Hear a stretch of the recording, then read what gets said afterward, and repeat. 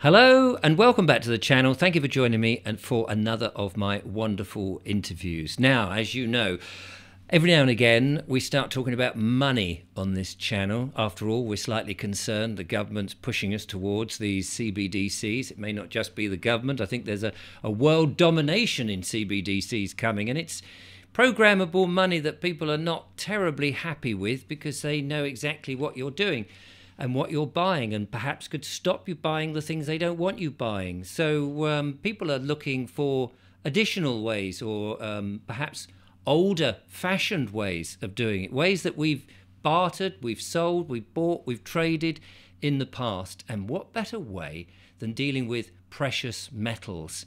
So we spoke to a gentleman who runs an outfit who does gold backs. As you may remember, this is gold. I think it was 1/1000th of a troy ounce of gold between two polymer sheets which look like notes. And we spoke about that because it's quite handy to be able to have them in your pocket. But what about going, never mind all of that fancy stuff, what about the basic stuff itself, gold and silver and other things? Well, I thought it's high time we found out a bit more about it. So I have asked Caroline Savage from Blair Bullion to come on the show and tell us about the advantages of buying gold, silver and any other precious metals. Caroline, welcome to the show. Hi, lovely to be here. Thank you.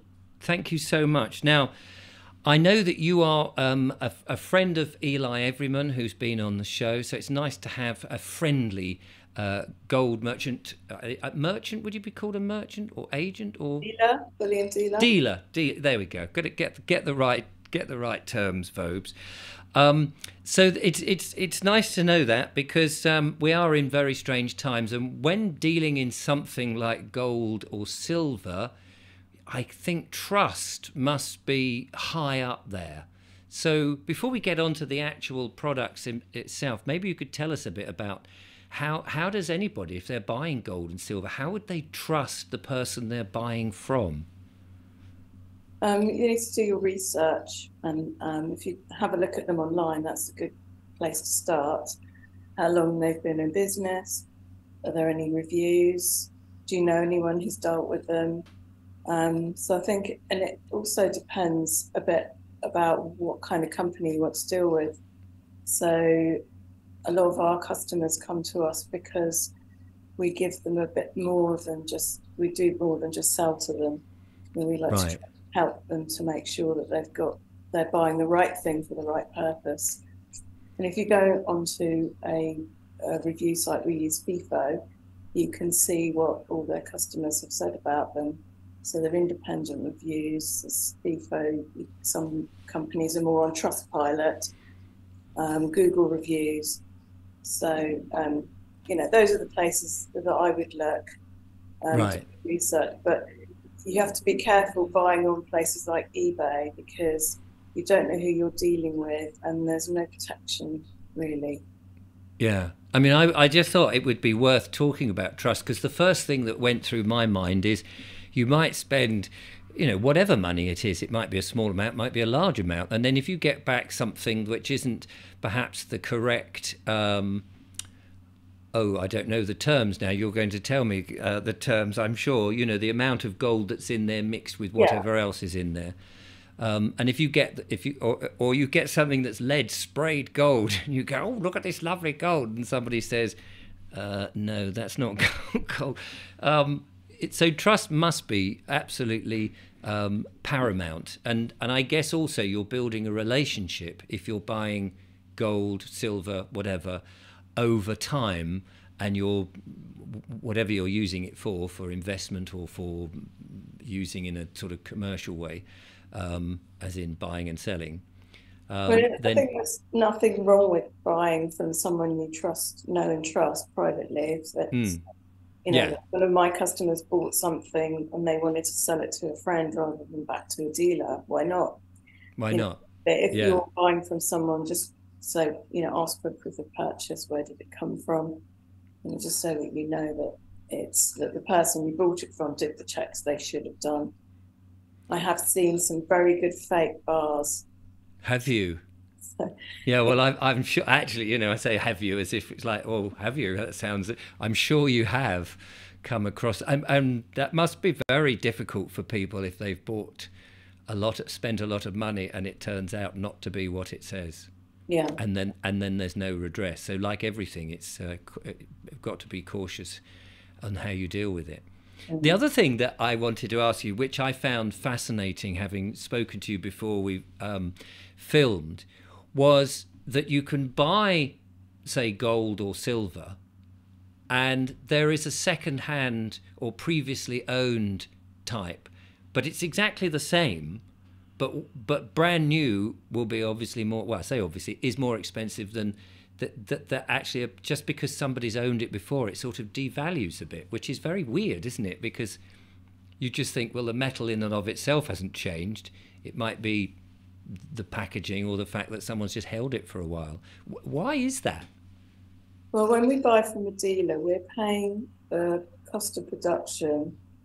So you have the basic price of the gold itself, and then on top of that, you have to add in the cost of the packaging.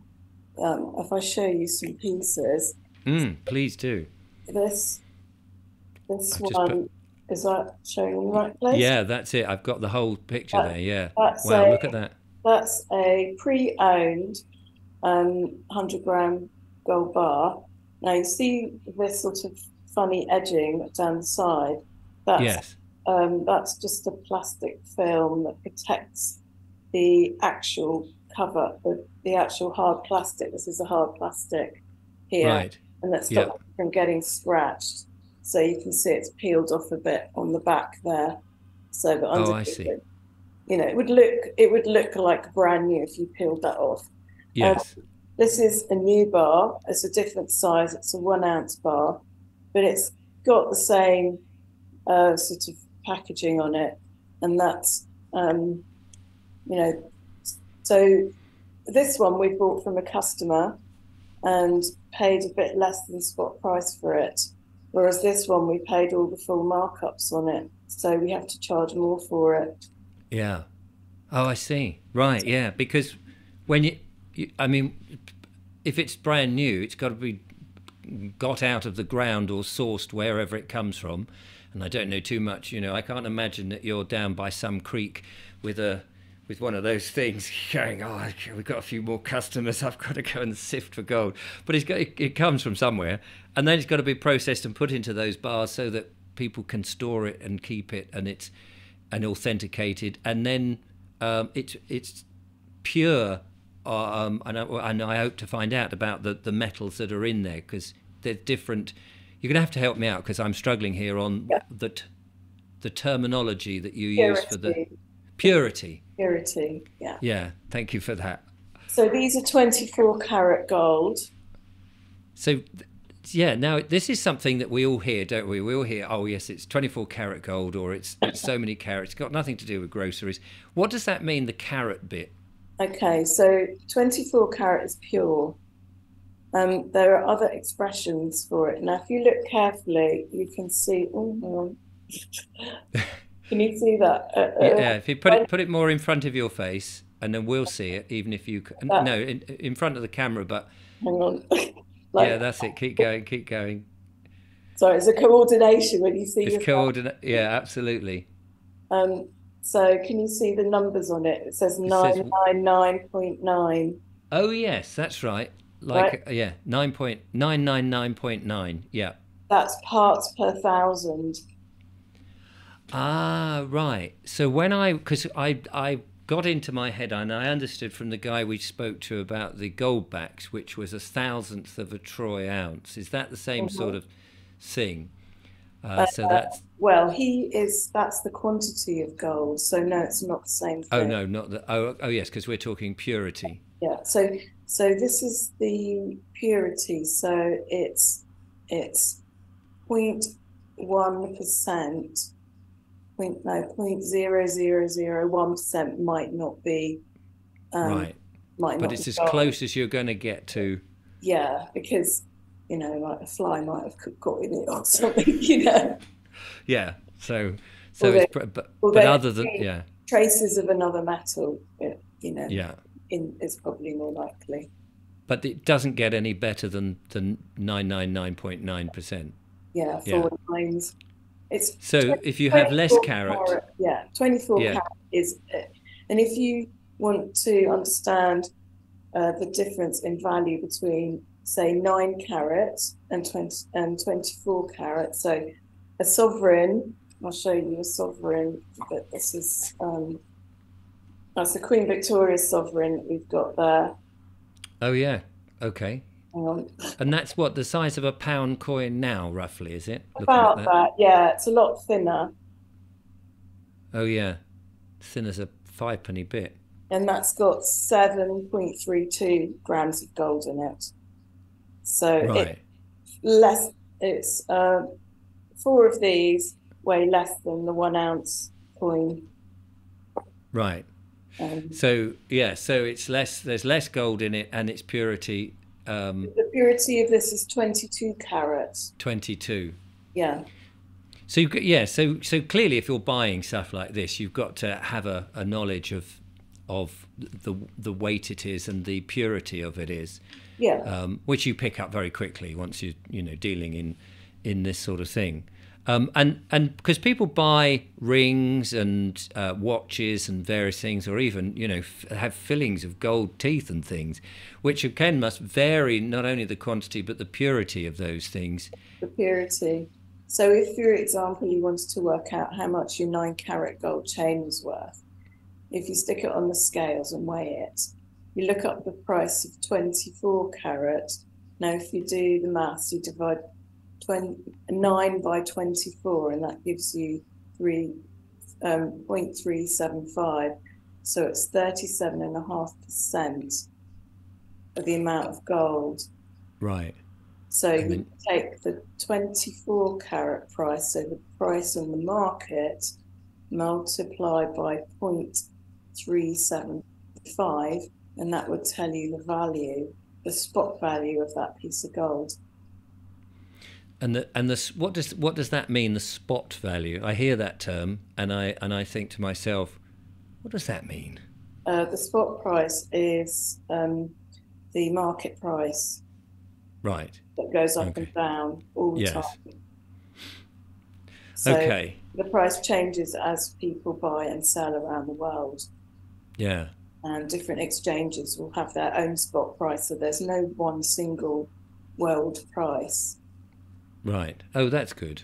Although we do have like the London fixes, which is another thing again, but it closely follows what the world spot price is doing. And when you buy, before we move away from things like chains and watches and rings and things, if you buy those and you think, oh, you're getting a bargain or something, or you've got some, you find some in an heirloom or something, what happens to them? Do they ever get melted down and turned into something else, or are they genuinely just left as they are and part of a collection of stuff? Well, it's like, here's a box full of jewellery and we've weighed it all out and it's worth this much money. Or I'm not suggesting that people smelt it themselves, but that the world, whoever it is that does this professionally and properly, is that what happens to them? Yeah, I mean, we can send off scrap gold, and companies like Baird, this is what they make.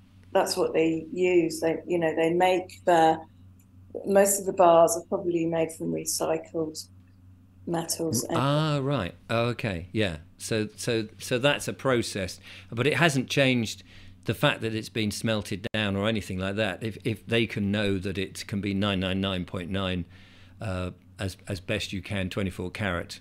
So what would happen if whatever you had, if we sent it off, they would, when it was received, it would be checked and assayed, and then we would get paid for the amount of gold that is in that piece.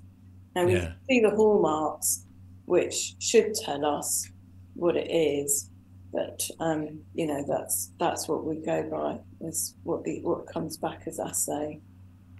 And of course same with silver. I'm just thinking, I was up in Sheffield many years ago doing some corporate filming for somebody, and we went to, because Sheffield is the knife and fork capital of the world, and we went to this very dead posh place, and he was showing us all these knives and forks, all in solid silver with hallmarks on the back.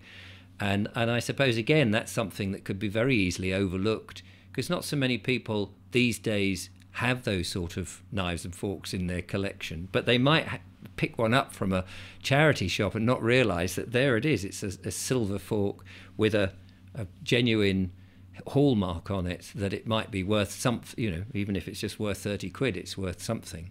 I mean, a lot of that stuff, though, is electroplated, so it's just Right. a layer of silver on it. So you need to don't get too excited. Right. Look at the hallmark carefully.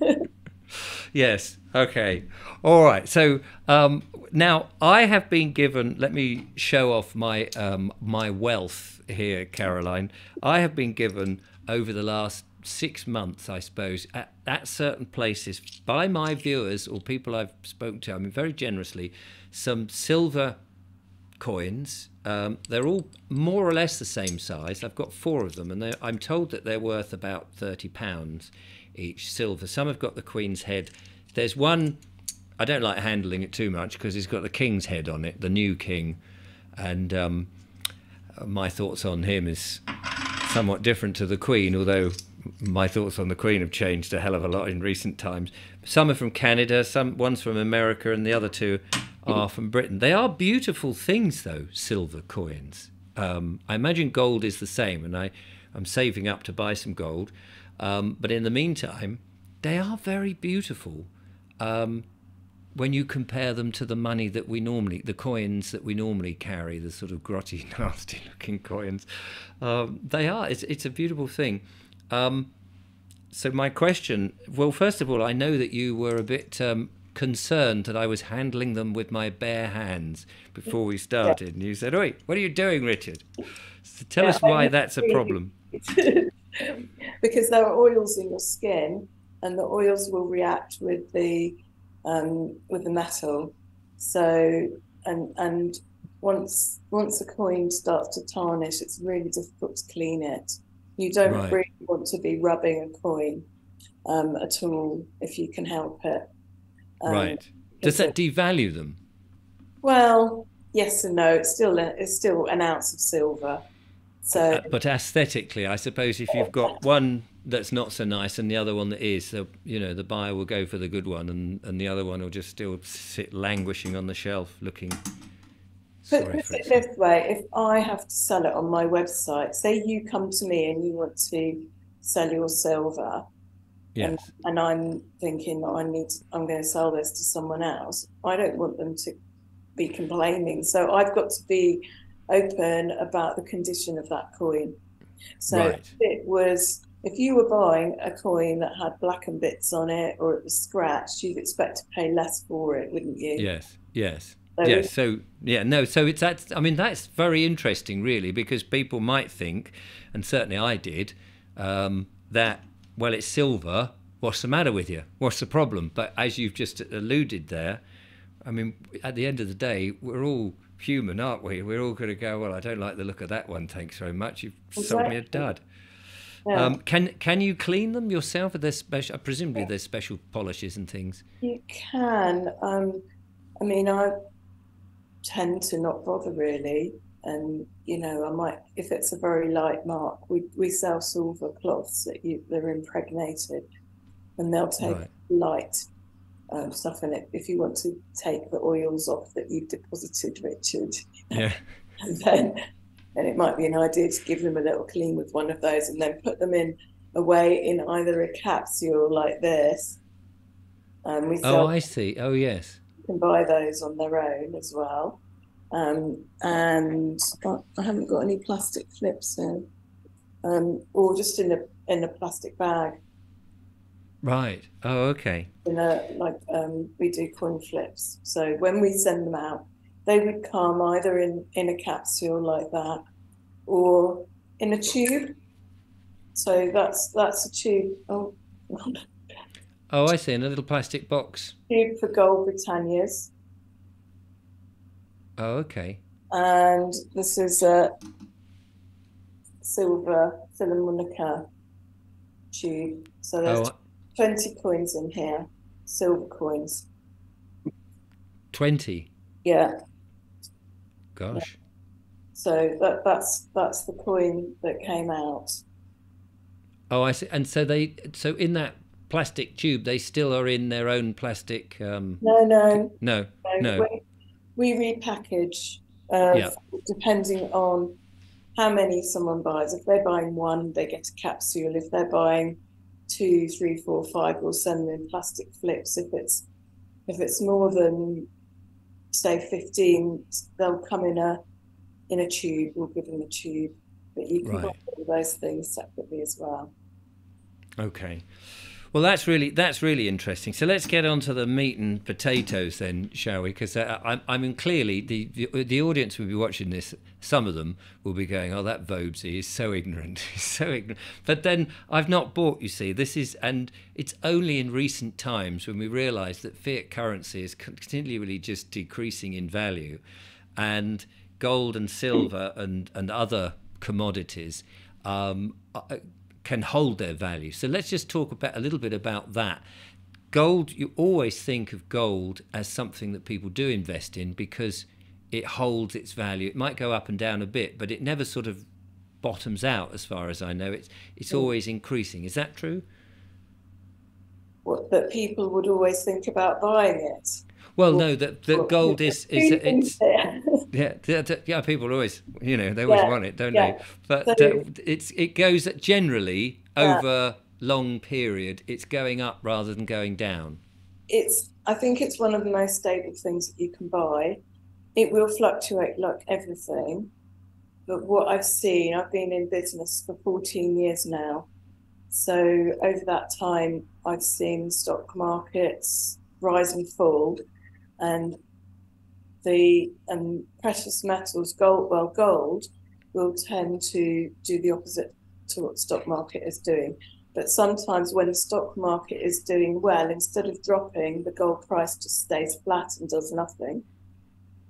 So Right. it doesn't tend to have too dramatic a move. Well, certainly not more than anything else. But um, I think it's always wise to look at different time periods. If you were, say, you're thinking of investing for the next 5 years, have a look on the chart and see what it did in the last 5 years, and look at the high to the low, and see if that happened to you, would you be able to ride it out? Right. Oh, I see. You Yeah. know, could you cope with making that amount of loss? Because I just think people should go into things with their eyes wide open. No, yeah, no, absolutely. So if it's devalued, especially if you are not prepared, if you're keeping it for 50 years, the chances are it will have gone up, I imagine. Yeah, you don't make a profit or a loss until you actually sell.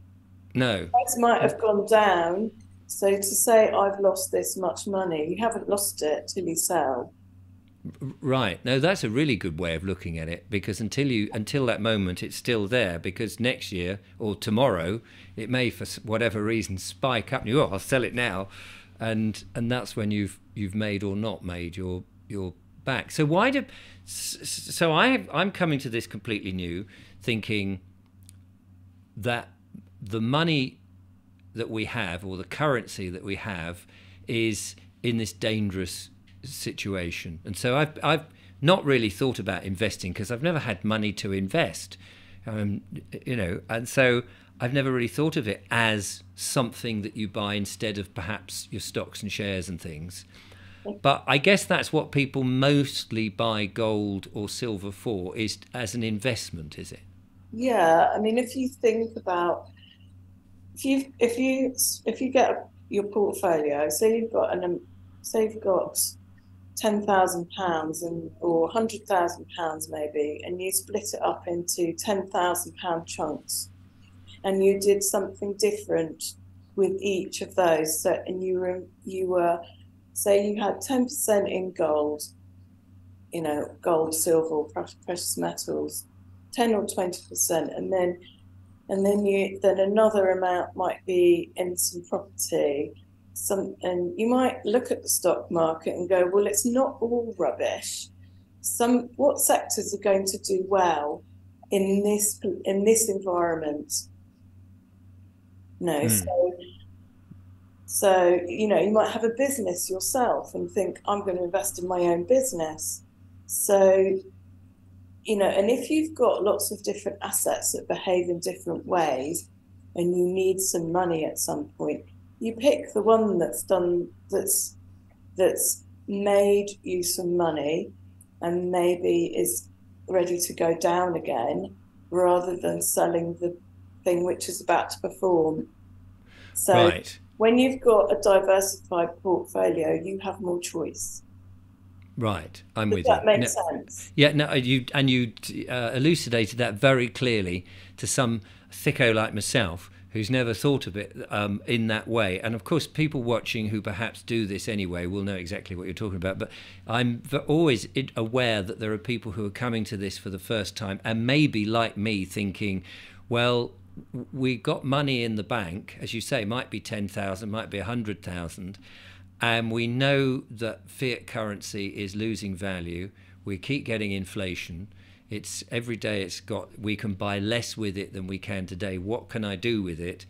Yeah. And you've just put that over incredibly well, to think of all these different ways rather than just shoving it, say, all into gold or all into something, because sooner or later you might need to turn that back into whatever the currency is to be able to buy things. It's just really important to make a plan and think ahead. And if you're going to need some money in the near future, don't tie it up in anything. You want to keep that amount liquid, so Yes. that you can easily get your hands on it. You don't want to have to then sell something and lose some money because you sold it. You know, so this is where I think that's the difference between going onto a website, you know, like ours. You can go on 24/7. You don't need to talk to anyone. If you know what you want, you can just go and buy it. But if you feel like you need a bit of hand holding, then that's where we come in. And we're here to office hours, and you know, we're able to give people a little bit of guidance, steer them in the right way, talk to them about what they're trying to achieve, and help them to find the right thing. Because it's very easy to go wrong and buy something that doesn't suit your purpose and pay over the odds for it. And you know, we haven't. There's no shame in not knowing. No, You know, absolutely. I based my whole life on not knowing. no, but I think that a lot of people come and see me and they're apologizing for their ignorance, but it's not their fault. No. We weren't taught that we should be able to make our own financial decisions. We've been taught to believe in the bank manager, who now doesn't exist at all, and Yes, the that's right. financial advisor to give us guidance, or an accountant. But you know, when I've spoken to clients from other ethnic backgrounds, like in Asia, China, India, they're sort of a bit horrified that we trust our financial advisors rather than, you know, with our family affairs. Yes. Well, I mean, when you put it like that, that does make it makes perfect sense that what's your private family business that you're sharing, and these days, of course, all that data is being collected and potentially sold on, that people know all about your stuff, but it's your own business, your own family business. You should have that. And as you say, we're not taught this. It's certainly not taught in schools. And we've just been shuffled like so many things, and my regular viewers will know how I talk about this sort of area, that we've been dumbed down in so many ways. So you're quite right, but it will be very much appreciated that people can come to you and say, look, I don't know anything about this, and they don't need to apologise for it. No, and sometimes I'll send people away and I'll say to them, I'll be quite honest, and I'll say, you know, listen to what you're trying to achieve, and this isn't the right thing for you right now.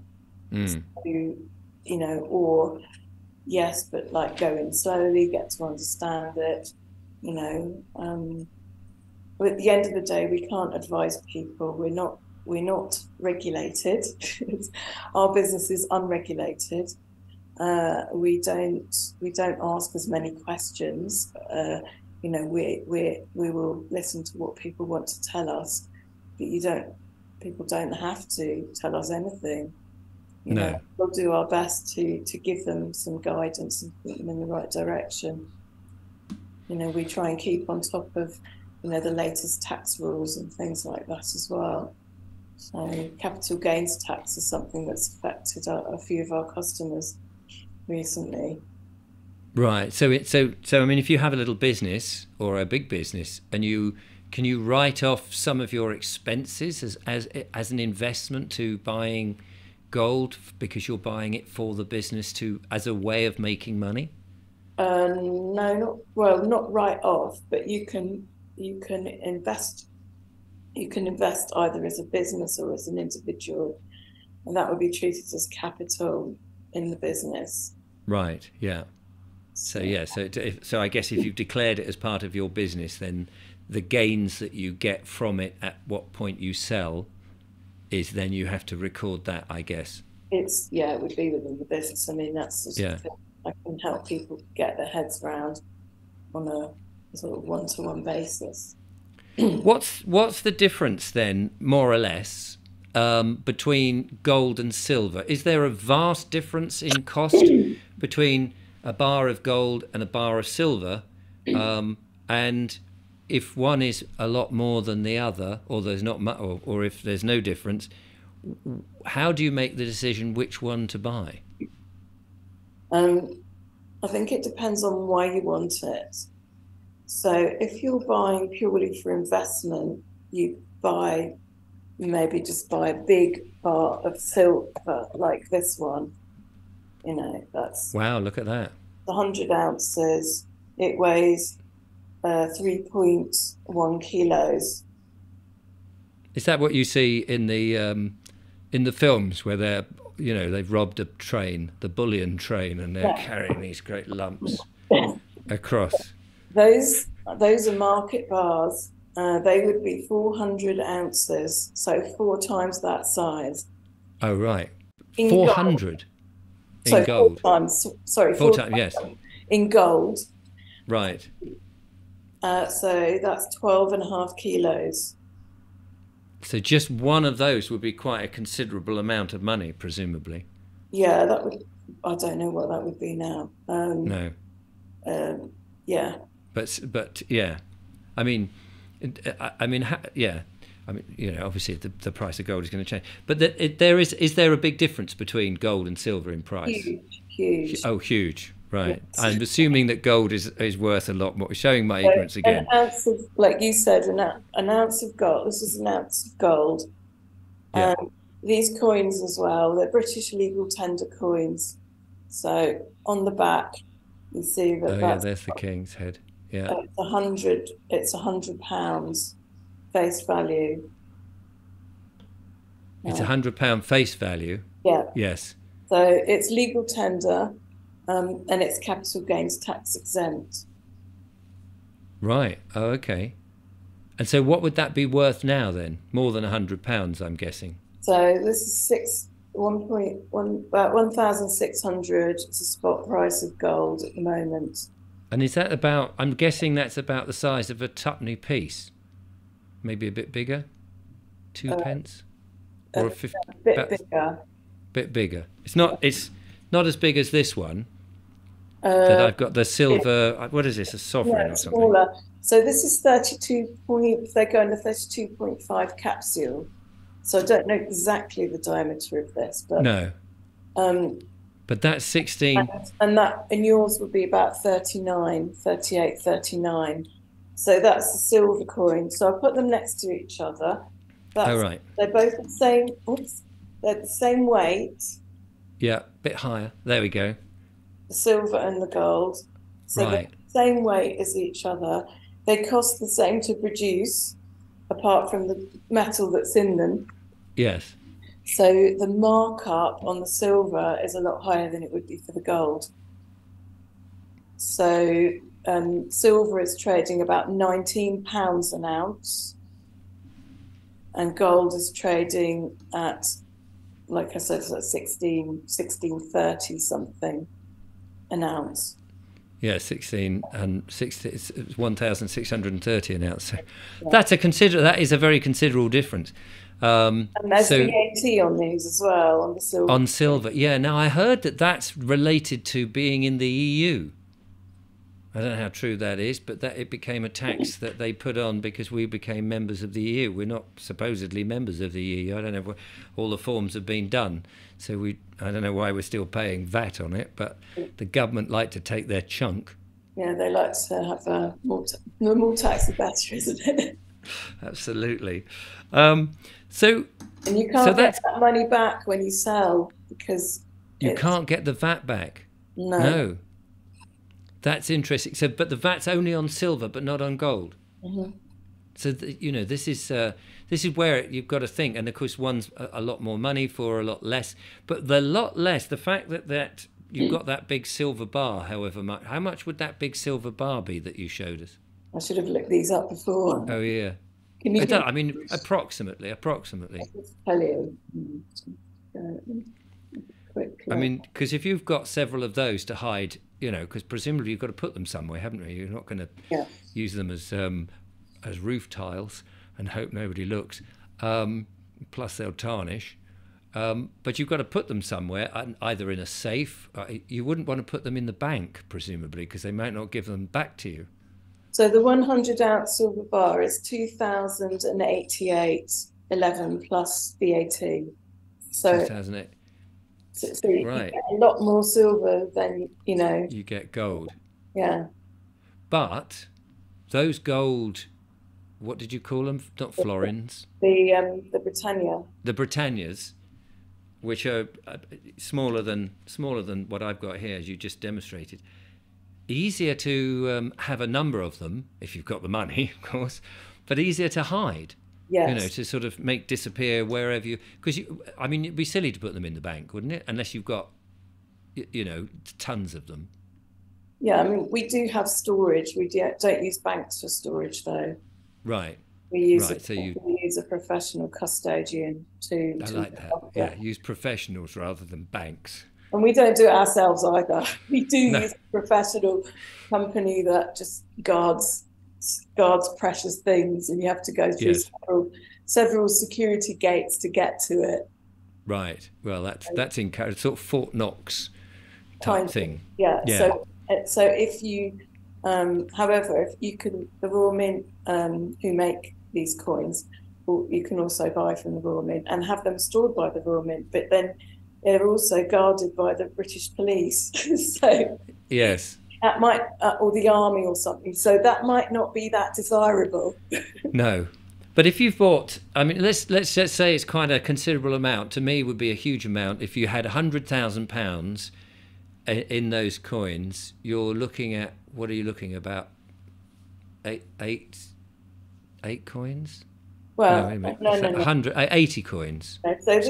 So a tube like this. Well, yeah. Sorry, my coordination's terrible. Don't worry. A tube like that would it holds 10 coins, and that would be like £1,600, £16,000. Right. So you're looking at about 4 or 5 of those. Yeah. I mean, and they just look like you could have vegetables in there on the. I mean, you could literally have them in the kitchen, as if they were just spice racks, and put sage and dill and parsley. Nobody would know. How would that? A thief coming in wouldn't know, because you'd know. But I suppose my point being is, if you've got quite a considerable amount of money value in gold, it's actually quite easy to hide at home if you wanted to, unless the house burnt down or somebody stole them. But they'd have to know they were there, and presumably you could put them under the floorboards, or drilled into the ceiling and hid. Be a million places you could hide them and nobody would know. Yeah. Which makes it very handy, unless somebody takes your property over and you can't get in, or even better, draw a map and go out somewhere No, I'm not suggesting that for a moment. That would be silly. I did actually. I went to a preppers meeting one time, and this chap was telling me about how he'd bought something like, I don't know, £2,000 worth of chia seeds, and he buried them in a woodland.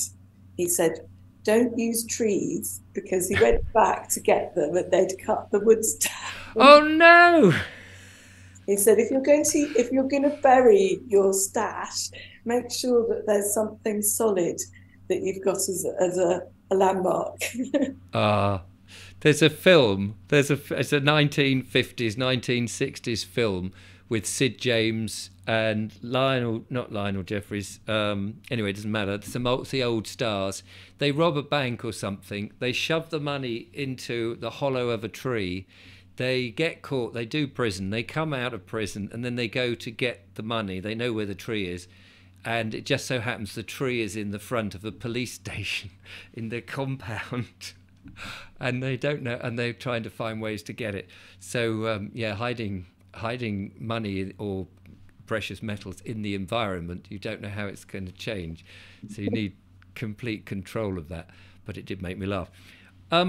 So let's move on now, because and there's probably a million questions I've not asked that I should ask. One of the reasons I'm interested in gold and silver particularly is because if the currency collapses, and we're told it's likely to, and if we are moved to this CBDCs that a lot of people never ask when we don't want, people are coming up with imaginative ways of having a fluid currency that you might use things like Bitcoin or cryptocurrency, which is sort of invisible money in my book, or you might want to have something else physical that you can buy sort of in shops and things. And we did talk about the gold backs, and I had the chap who sort of came up with the concept, although I understand that Valerian, I think it is, already make something similar. And so you spray this gold between two polymers and you've got a note, so it looks like a £5 note or a £10 note in the old ways, but it has its own value depending on how much gold is in there, which I know you're going to tell me a staggering fact in a minute about, because you told me that a few seconds ago. But do you think in a society going forward, if people wanted to use gold and silver a bit like they used to, could we use gold and silver to trade in going to the shops and buying things from people? Yeah, I mean, I think you can use anything really as a method of exchange, and gold and silver are unperishable. It's not like having a sack of potatoes that's going to rot or and recognizable around the world, of course. Yes. So it's a store of wealth, isn't it? That's what precious metals are. And I think the gold backs they're beautiful. They're lovely. I'd be very tempted to own some myself. And it's the value of those it's the faith in the currency, isn't it? And the fact that they're hard to produce and they've got something tangible in them. I think that's what gives them value. Right. So not necessarily the gold itself. No, because the gold itself, if you were to buy it for the gold, it would be a very expensive way of buying gold, because of the amount of gold that's in them. It doesn't really relate to the face value. Not yet. It might do in the future. But right. If you said that, was it $4 or $5? Yeah, I think the thousandth troy ounce, which is just the basic one, I think was coming out to being about £4 to £5 if you were to buy it. Okay. You'd have to buy a number of them to get over the shipping costs and all of that. But so it would be about £4, £5, possibly £6, depending on where you got it from. Yeah. So the content, the gold content of that, we worked out if the gold price is £1,600 an ounce, a thousandth of an ounce is £1.60 something. Right. So So your £5 of it's cost you to get actually has only got £1.60's worth of gold in it. Yeah. So you're buying a lot of processing and other stuff for gold. Mm-hmm. Mm. Yeah. And if you were to sell it back to a dealer, I don't know how that would be handled. I wouldn't like to be the dealer offering somebody less than so much less than what they pay for it. Yeah, that would be the risk. But but as you say, if it was, I mean, we use promissory notes, and we assume that we can buy a bag of potatoes with a fiver, and hopefully a bit more than a bag of potatoes. But we do that, and all it, well, I was going to say all it is paper, but it's plastic now, isn't it? It's these plastic notes. But if that was flooding the market as an everyday note, then again, there's a certain part of trust and faith that goes in with that. It's not the intrinsic value in and of itself. But if you did want to use, say, silver or gold to buy things, you in the old days used to get these people who would chip. I think that's how Pieces of 8 got their name, is it? Where they would chip off a bit from somewhere and say, well, I'll give you. Now, is that, I mean, you wouldn't want to be able to do that, would you? No, I mean, we have these you can break them off. They're designed to break into 20 pieces. That's a 20-gram bar. Oh, right. So it's like a chocolate bar, that? Yeah. So that works in the... Very nice packaging. Mm. But I don't know if that one opens out. Some of them do. There's a silver version here. Right. Hang on. Yeah, there it is. Yeah. Oh, I see. Look at that. That's fascinating. So, I mean, then that would be more practical because the silver, those little blocks of silver, they would become much more like loose change then. Yes. Yeah. Yeah. So in a world of tyranny and dictatorship, you could sort of go, well, thanks for the offer on your CBDCs, but actually, I've got this silver chocolate bar that actually breaks up, and I can still go and buy my bags of potatoes and carrots and milk and things from people, and the fact that they've effectively make their own coins, albeit that they're square. They're just pieces of silver, pieces of 8, and people can then. It's a currency, isn't it? Yes. That's so reassuring, because I think a lot of people are thinking, oh my God, what can we do? We're going to be stuck. And if they know they can just buy these chocolate-like bars that they can break up, that's that's giving people hope. Yeah, and you will pay a premium for that because it's not going to be as cheap as buying a lump like this. Right. No. Yes. So. But you're buying convenience and manoeuvrability, aren't you? Yes. Yes. As you are with the gold backs. I mean, it's the same. But you're probably with the silver. I mean, okay, admittedly, it's smaller and you could lose it, so you'd need a purse. But people managed in the past, for goodness sake. We're not all stupid. We should be able to cope with it. I'm guessing silver's not magnetic, is it? No. No. It's gold? No. No. That's interesting. I'm just looking here. That one's very dull. I must have handled that one more than the other one. Stop handling them. I'm getting precious now about my pieces of silver. But that's really interesting. That is fascinating that we could have a system. And again, you just go to the shopkeeper, especially independent businesses, and say, look, I've got silver or I've got gold. So what would a small square, a chunk of gold be? I'm imagining it's like something like 50 quid or 100 quid. Yeah, no, it's about, if you look at on the spot price of a piece, it would be about £50. If you bought a gram on its own, you'd probably pay about 70. I don't know on gold. Right, yeah. But it's doable, isn't it? I mean, it's doable. So if you've got a builder and you've got a hole in your roof during the winter and you go, oh, crikey, and it's either that, and he says, well, I don't deal in these CBDCs, what are you going to do? And you go, well, hang on, there's a bit of gold, that's about 50 quid or 100 or two of those, and I'll make it up with the silver. Yeah. You've got coins of the realm again. Yeah, I mean, I bought a car from a second-hand car, and I went and put deposit down. I gave the guy a sovereign. So, Oh, did you?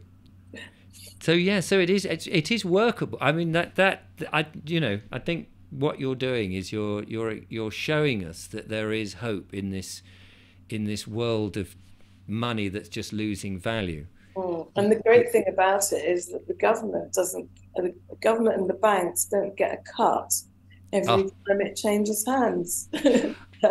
yeah. Well, there you go. That is a good middle finger up, isn't it? That I love that. And this is what we need. We need people to feel that they are in control, as you said, of their own money. They haven't got to rely on your specialist bankers and accountants and money lenders and all of that, assuming they've got the money to begin with. It is very empowering.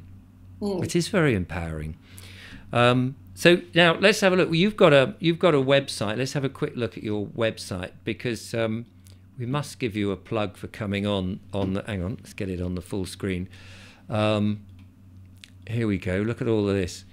So I'll leave the link in the description. Blyer Bullion, it's called, and you can look at all these things and all these bits and bobs. And I know you said to me, you said earlier as well, you deal in the previously owned, which is somewhat cheaper.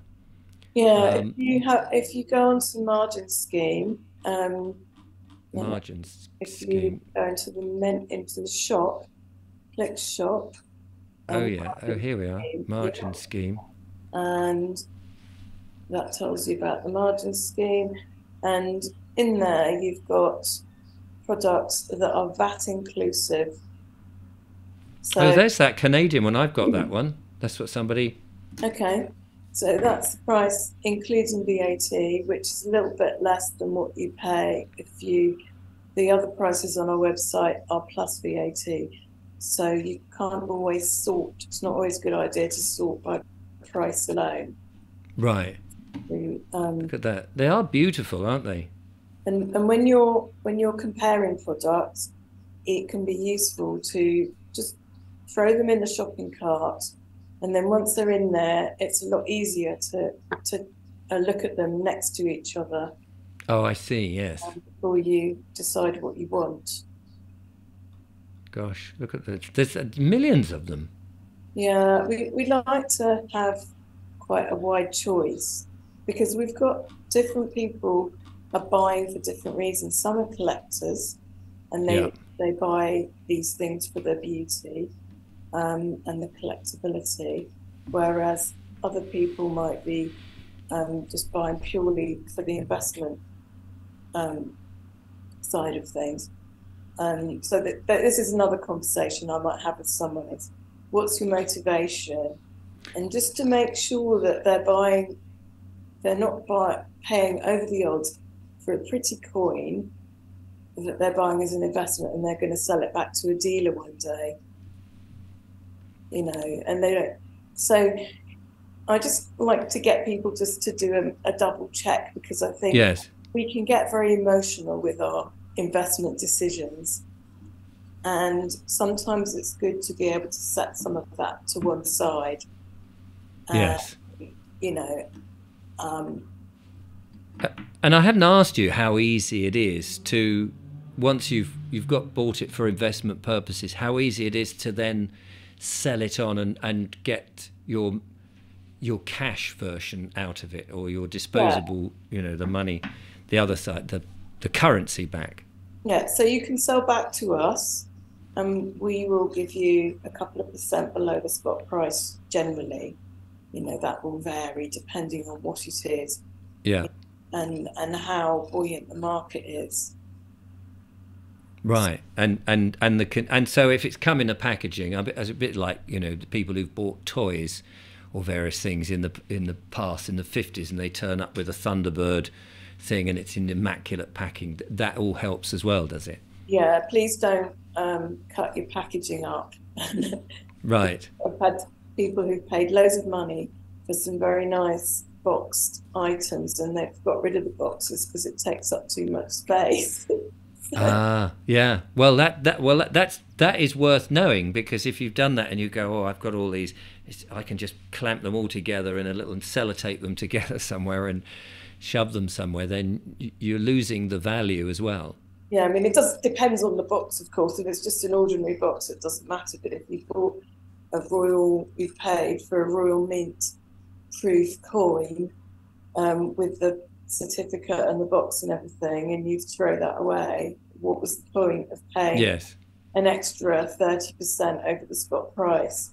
Which Oh, I yes. recommend, by the way. We do sell those in the secondary market, those boxed items. So if people particularly are after those, have a look for a second-hand one, because you'll get a much better deal. Right. Oh, interesting. We And have got some very pretty coins if that's if that's what you, yeah, if that's your bag. And how do people get these coins? You deliver them in a big, big van turns up with 8 security blokes with tattoos and radios and all of that? Or do you have to collect them, or can you get them in the post, and presumably they're insured and things? So sending to us, we usually recommend people use Royal Mail Special Delivery. Right. Or deliver it in person. And buying from you, they would come in the post in a similar way? Yeah, so we'll send it in the post with Royal Mail or with a courier. Right. Okay. Well, that's good, because I suppose really and truly you don't want a great big special high security van turn up with several blokes with walkie-talkies and things, because your neighbours will be going, oh, he's out there buying more gold, isn't he? Look, there they are, delivering great big bars coming in. As much as appealing as that is. Caroline, this has been really, really interesting. I'm sure that I haven't asked enough questions, so I may have to ask you to come back, but we're coming up to an hour's conversation, believe it or not. And it is amazing. I will leave the link in the description. People can go and have a look at your website, and they can get in touch with you. You're a small company, not like sort of 20 employees all rushing around trying to make the biggest profit possible. You're very personable. And I've met you in person at events that I've been talking at, so I can vouch for you, which in this business is very, very important, I think. Yeah. But thank you so much for coming on the show and telling us, and telling me especially, not to handle and duff them down. Yeah. But we're back in North Devon, and we have a small office, so I'm more than happy to welcome people to come and have a chat and a coffee and a biscuit. Oh, that's brilliant. So you said you're down towards Devon? Yes. North Devon. North Devon. Down there in the West Country where they speak like that. You want some gold? I got you some gold. You don't worry about it. We're a lot more laid back than in that there London. London. Good for you. I love it. Brilliant stuff. Thank you so much for spending the last hour with me and telling me all about it. I shall go and see if I can afford a little nugget of gold and then try and find somewhere to hide it. I really appreciate it, and I'm sure the viewers do. It'll be interesting to see all the comments. So thank you very much. Thank you. So there we are, ladies and gentlemen. Go and check out Caroline's website, Blair's Bullion. I'll leave the link in the description. Of course, you can go and click through. In the meantime, I'll be back with more monologues and wonderful interviews. Until then, from Caroline and myself, thanks for watching and goodbye.